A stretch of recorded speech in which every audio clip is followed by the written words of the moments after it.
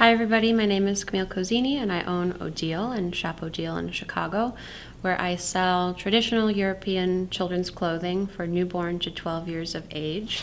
And today we're going to talk about how to care for and how to store a wool coat, a winter wool coat, so that you can keep it either for next season, or if you want to keep it for the next child or the cousin or generations to come.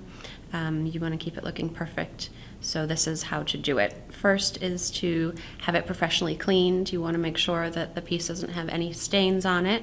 Stains will attract moths and bugs, and so you don't want that. So you want to start with a nice clean, dry piece. And then from there, if you're going to hang the wool coat, it's nice to stuff the sleeves with tissue just to keep the integrity of the piece and the form so that it doesn't lose that structure. If you are going to fold the piece, it again is nice to use an acid-free tissue to fold the piece up with so that it keeps its structure and integrity and doesn't lose that while it's being stored.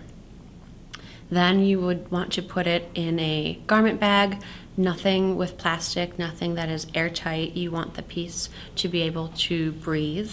So if you are storing it in a garment bag, it's a good idea to put some cedar chips, some form of moth repellent in the bag, but never touching the garment because it will stain it.